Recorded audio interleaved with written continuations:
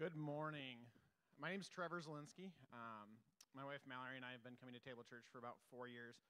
One of the things I love so much about this church is how resilient we are. I come in this morning, we've got a freezing cold entryway, we've got construction, no screen, but we're doing it. We love to be here together, we love to worship together, and no matter what, we're going to do it. So let's read some scripture.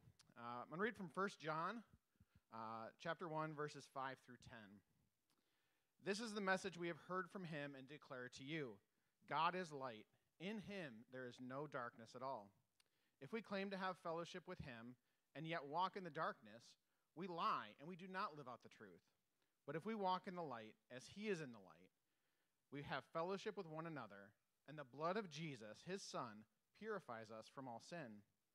If we claim to be without sin, we deceive ourselves, and the truth is not in us. But if we confess our sins, he is faithful and just, and will forgive us our sins and purify us from all unrighteousness. If we claim we have not sinned, we make him out to be a liar, and his word is not in us.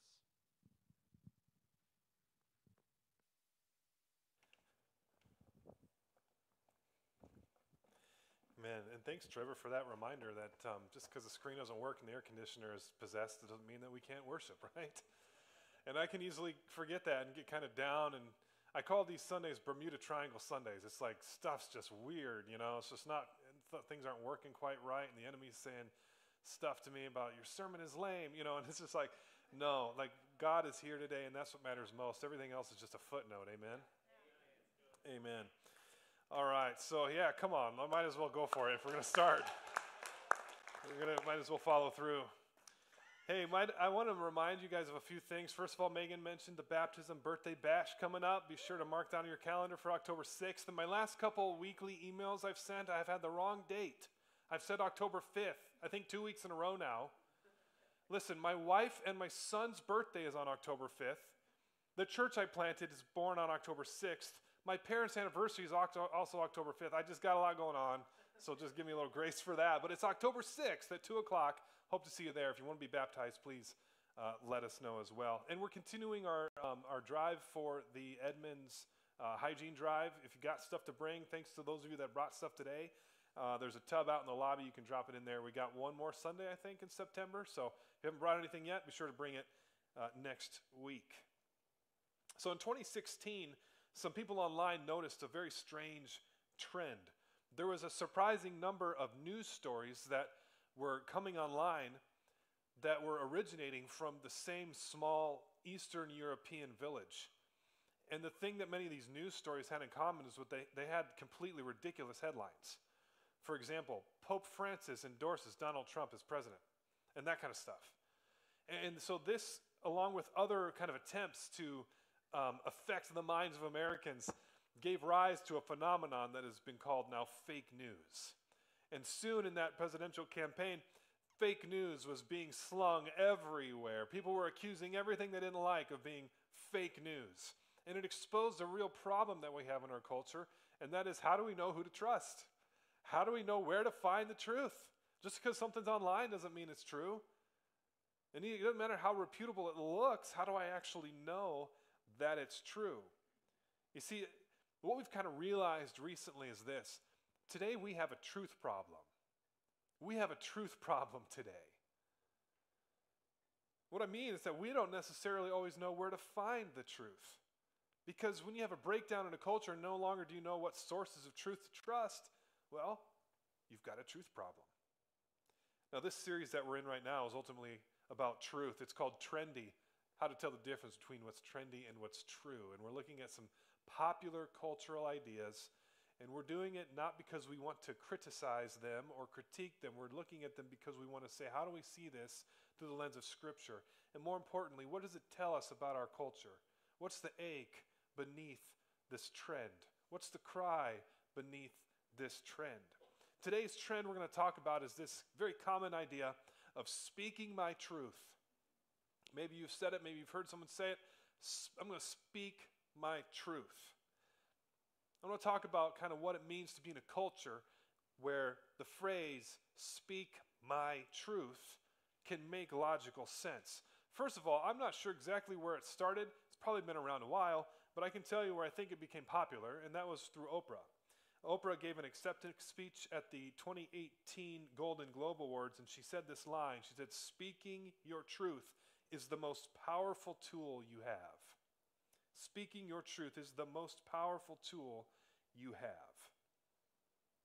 Now, the way that Oprah was using the phrase here is very important, because what she was talking about, she was specifically about women who have been abused or harassed. And it kind of gave rise to what became known as the Me Too movement on social media, where women were finally, many for the first time, having the courage to come out and say, yes, I too have experienced abuse. And it is kind of this cultural watershed moment, like a tidal wave, and it's like many were overwhelmed with just how many women have gone through such things.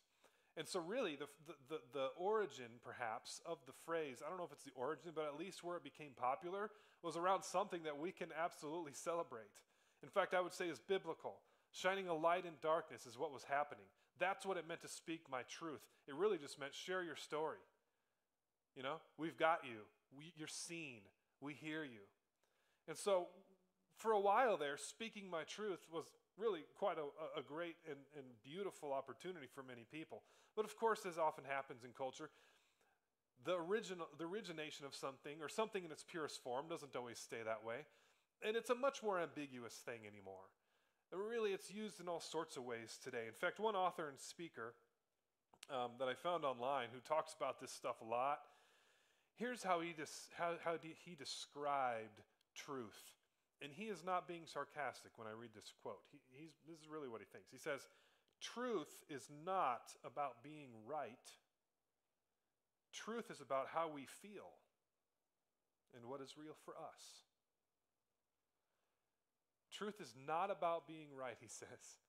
Truth is about how we feel and what is real for us. Look, what this is we've talked about the age of authenticity. This is it in a nutshell. This is our modern era's kind of inward ethical turn in a nutshell. What's good is what's inside of you, and what you should do is affirm it and express it. Now, after Oprah's speech, no big surprise, there were those who kind of criticized this popular phrase of speaking my truth. And there was an article in The Atlantic, for example, that said, asked the obvious question, how can truth be mine? How can truth be mine or yours? How do we own the truth? What if my truth conflicts with your truth? What if my truth is racist and misogynist? Like, what do we do then, you know? And people would say, I think a lot of Christians would probably say this too. They would say, you know what? Truth is true no matter how you feel about it. Truth is outside of you. 2 + 2 = 4 is true, doesn't matter how you feel about it, okay? You can't make your own truth.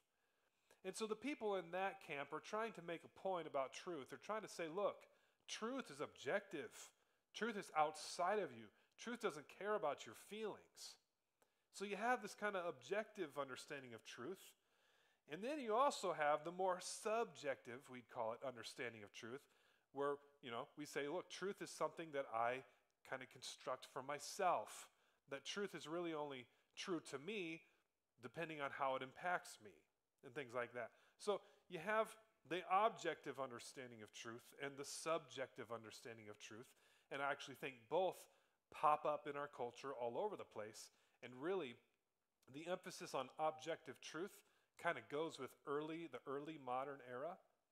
The emphasis on subjective truth kind of goes with the late or postmodern era. And both of them, we live in a time where they are overlapping.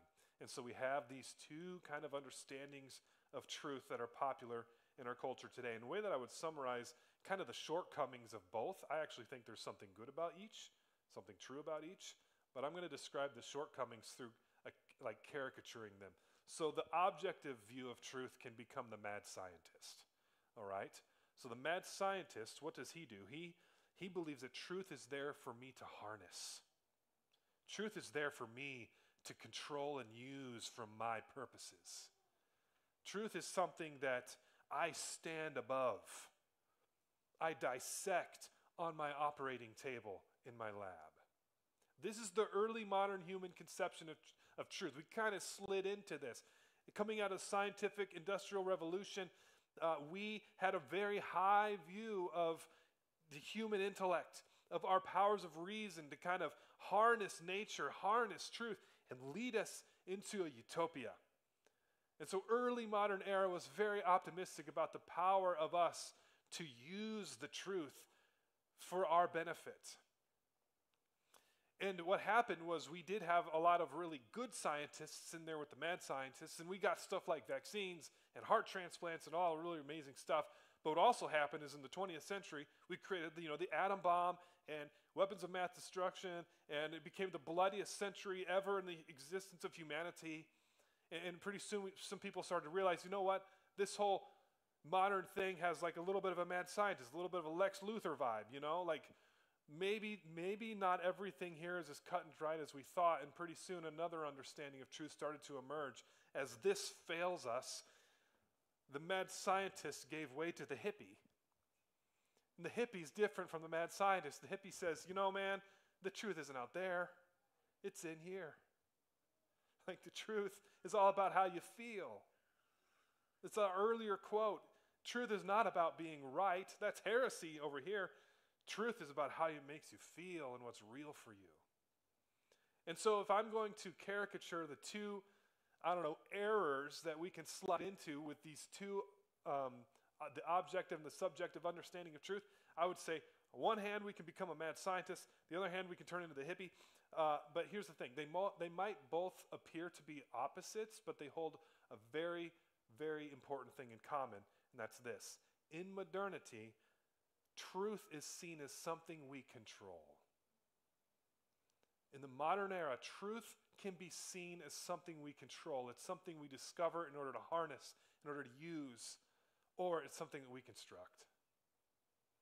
Whether it's early modern or postmodern, truth is often seen as something that we control. Now I want to look at truth now through a biblical lens today. Starting with our passage in verse 5, it says, "This is the message we have heard from him and declared to you. God is light. In him there is no darkness at all." Now darkness and light, two very common themes in the Bible, often used to demonstrate, goodness and evil, also used to demonstrate contrast truth and falsehood, truth and lies, truth and untruth. John's just saying here, look, there's no falsehood in God. There's no untruth in God. God is 100% the truth. He goes on in verse 6, "If we claim to have fellowship with him and yet walk in the darkness, we lie and do not live out the truth." I am going to zero in on that verse today, particularly the last few words. I like the translation where it says, "We lie and do not live out the truth." Did you know that truth is something that you must live out? In fact, the word there, the phrase live out, comes from one Greek word. It's the word poieo. It's a verb that's very common in the Bible. It simply means to do or to make. In the Greek translation of the Old Testament, in the beginning, God poieoed the heavens and the earth. It's just something you make. Or to do something. You can say, "Hey man, what are you going to poieo today? What are you doing today?" It's a very common, it's all over the place. Anytime somebody does something, they're poieoing it. And so today we hear that and it sounds strange to us. How is truth something that you live out? Something you do. Because for us, truth is something that happens in here.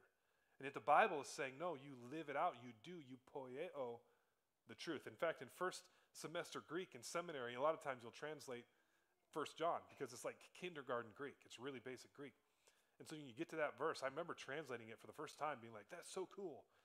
Because you literally translate it like, we lie and we do not do the truth. We're not doing the truth, we say. Truth is something that you do, according to John. But again, that's weird to our ears. Truth is something you think to us. Truth is something you do in your brain, not in your body. How can truth be something you do? And the Bible writers would say, well, you know what? Y'all have shrunk truth. I mean, yeah, like having thoughts that correlate to reality, that's part of it. But there's so much more to truth than that. In fact, the writers of Scripture, I think, would agree with this sentence. They would say, truth is about a pattern of life that matches deepest reality. It's about a pattern of life that matches deepest reality. In other words, it is something you do. It's something you poieo. See, look, the hippie forgets that truth is outside of me. Like, there's stuff that's true that it doesn't matter how I feel about it, really. Like that, it's still true. The mad scientist, though, he forgets that you can't just know the truth because data by itself is nothing. You have to do something with the data, and that is an ethical judgment. And so you may know everything there is to know in the universe. You might have the biggest brain of all and know all the facts about the universe. But that does not bring you a single inch closer to living a truthful life, because the truth is something that you must live out. And so the mad scientist and the hippie both forget something that I think the Bible teaches us, and that it's this: truth has a claim on me. Truth has a claim on me. Truth is not something I harness. It harnesses me. Truth is not something that I own or something I control. It's not something that I simply know or something I simply believe. Truth is something I surrender to. Truth has a claim on me. I must pattern my life according to truth. We've tried to emphasize this a lot at Table Church. We say Christianity is not just a belief system. It's not just something you think in your head. Christianity is a summons to a truthful life. It is a call to say, hey, come and live in such a way that matches deepest reality. As Jesus stands before Pilate, Pilate actually says the question, what is truth? And at some point, Jesus, in that conversation, he's going to tell Pilate, you know what? My kingdom is not of this world. In other words, my kingdom is different than this place. It runs on different rules, and the people who live in my kingdom are going to look a little different. Oh, and by the way, and my kingdom is much more true and real than yours. You see, a life of truth is one that patterns itself based off of that truer, deeper kingdom reality. Jesus calls himself the way, the truth, and the life. Think about how active those words are. When he says way, it's just the Greek word for road. He said, I'm the road. I'm the path. What do you do on a road? You walk on a road. It's not something you think, it's something you do. I am the way, the truth, and the life. He's saying, look, when you are in me, it's going to be something that's going to require all of you. Your entire self, your entire being. See, being a Christian is not just something you do in your brain, it's something you do with your life. And what that means is this is important. Truth is not something you simply think your way into. Truth must be lived in order to be known. Truth must be lived in order to be known. That's important for us kind of modern, cerebral people to understand. Truth must be lived in order to be known. And here's what I mean by it. One of the basic doctrines of Christianity is that if you confess your sins, it even says it in our passage today. Let's read it because this is good stuff. If we confess our sins, he's faithful and just and will forgive us our sins and purify us from all unrighteousness. So we can confess our sins to God, and he promises to purify us. All right, that's like a basic truth of Christianity, right? But knowing that is not the same as knowing it. Knowing that is not the same as actually experiencing the forgiveness and the cleansing that comes from confessing your sins. You can't know the truth until you live the truth. You can't think your way into the truth. Simply knowing it to be true is not nearly the same. In fact, you're nowhere closer to being truthful until you've actually lived it. There is a qualitative abyss between simply knowing that Christianity teaches forgiveness of sins and experiencing having your sins forgiven by God. They are not the same thing. And over here, you have not entered truth yet until you actually live the life of having been forgiven by God. And you can go on down the list of all the things that are the most important truths of the world, of our faith, and it's the same for all of them. Truth is not something you simply think your way into. It's something that must be done. It's something you poieo. Now, this is a problem for our discipleship today. We often think that spiritual growth means like learning more stuff. And again, the Bible writers would say, well, yeah, I mean, that's part of it. You got to learn stuff.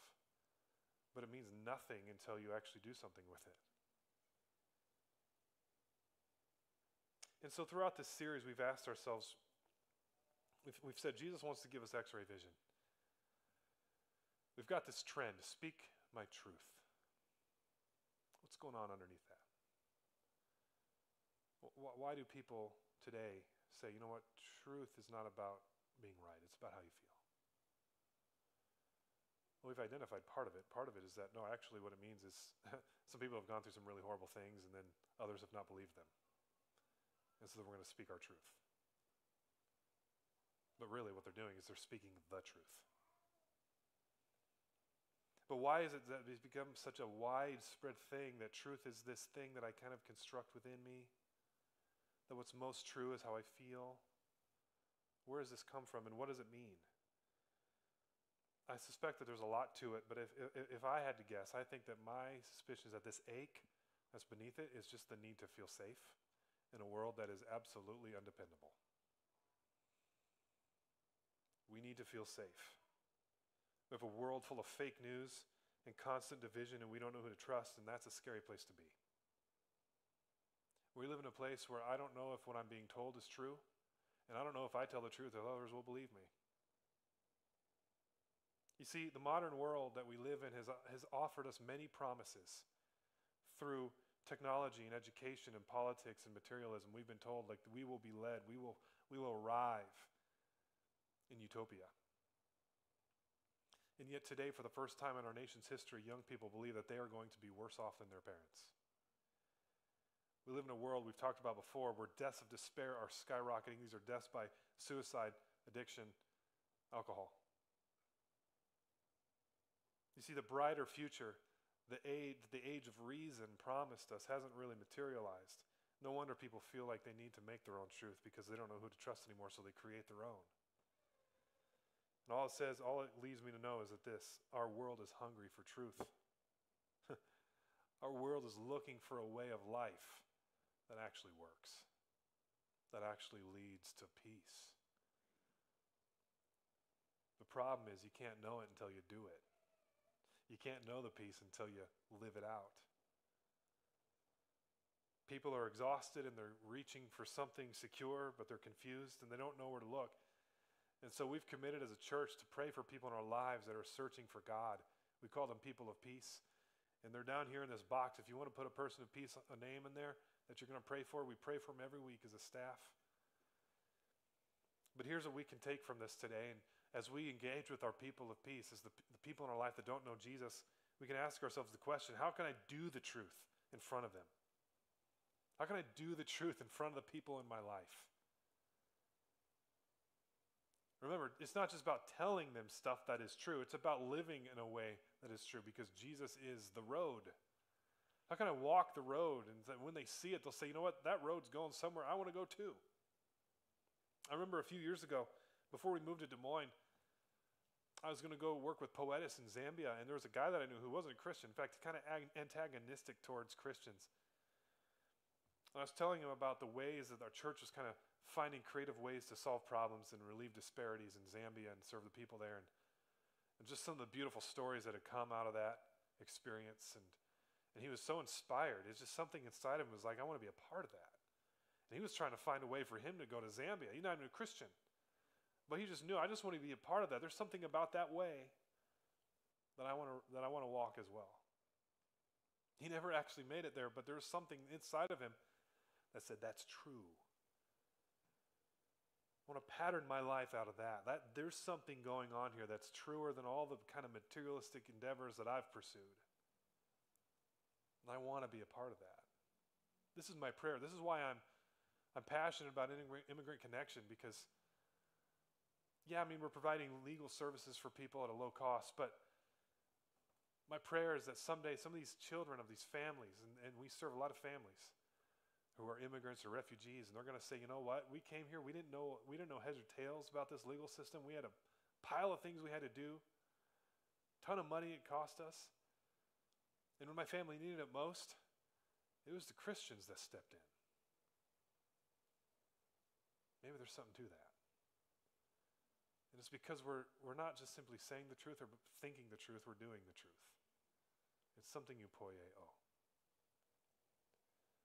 One scholar of the early church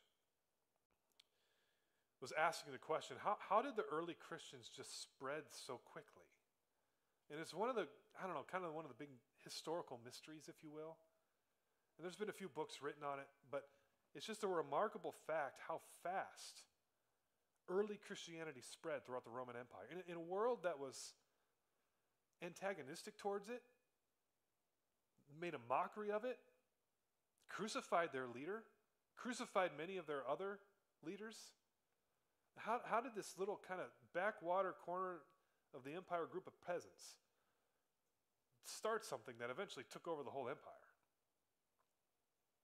And so it's kind of a remarkable story when you think about it, but Alan Kreider puts it like this. He says the Christians' focus was not on saving people or recruiting them. It was on living faithfully in the belief that when people's lives are rehabituated in the way of Jesus, others will want to join them. When we start living radical lives of the way of Jesus out there,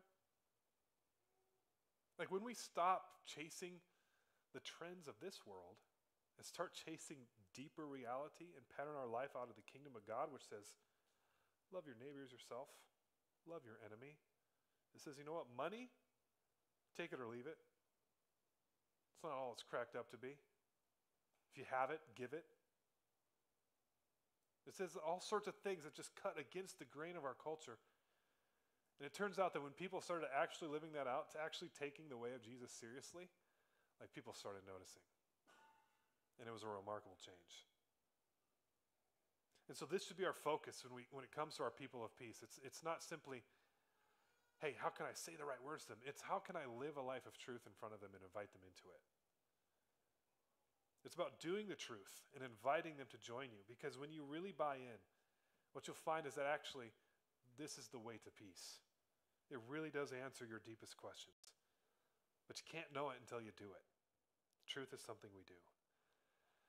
And so as we continue to challenge ourselves with the folks in our lives that don't know God, we've put something on the calendar that I want to invite you to. On October 12th, that's a Saturday, we're going to have a prayer burn in our ministry center, in the prayer room in our ministry center. And it's specifically going to be geared for our pop box. And so it's going to be from 6 a.m. to 6 p.m., half-hour time slots, 12 hours of unbroken prayer is what we're going for. And you can sign up for a time slot. You can take 30 minutes or you can take an hour. You can take as much as you want. If we get too much, we can just extend it 13, 14, 15 hours. That's totally fine. And we're going to have the pop box in the room. And we're just going to encourage you to go through each one as you pray and just pray for the Lord to meet each one of these names. We're going to take all the names here, and if you wrote the full name of somebody on your card, we're just going to put their first name, all right, just for discretion. And so there will be cards, this will be full of cards that have names on them of people that we're saying, God, help me do the truth in front of this person. Help me live out the truth in front of them so that they might want to know you as well. So just write the word prayer on your connection card if you'd like to sign up for a time slot for the prayer burn on October 12th, and we'll send you the information that you need. But we're really excited just to continue to see how God's going to kind of shape us as we become more missional, as we become more courageous followers of Jesus and of the gospel. All right, would you pray with me? Well, Lord Jesus, we declare today that we're done just thinking truth. We want to do truth. We want to live out truth. We want to walk the road, the way, the truth, and the life that you are. We want to follow you. We don't want to just believe in you. We want to live with you, Lord. And so show us more and more ways to do the truth. Lord, we don't want to be one of those people that John talks about who lie because they don't do the truth, because they think that there's nothing wrong with them, there's no sin in them. No, Lord, we want to be like the people talks about after that, who confess their sins and who experience the fact that you are faithful and just, that you will cleanse us from all unrighteousness. We want to be people that demonstrate that and invite others into it. And so, Lord, I pray over the relationships that we have, and for the people that I think, when we talk about speaking our truth, so often, Lord, I think it's a way of, or it demonstrates just how worried we are about finding something actually true. We have a truth problem today. We don't know who to trust. But as we said earlier, you are good. We can also add to that, you are also true. You are the truth. And we acknowledge it and we surrender to it now, because truth has a claim on us. So be our King and be our God as we leave from here now as your followers. We love you, Jesus, in your name. Amen. Just stand and join us in this last song.